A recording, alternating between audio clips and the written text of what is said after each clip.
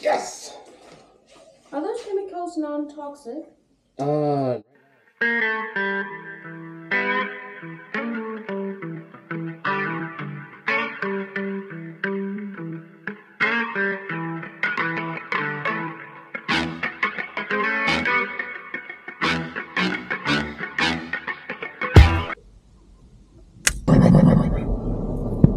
Me. Okay.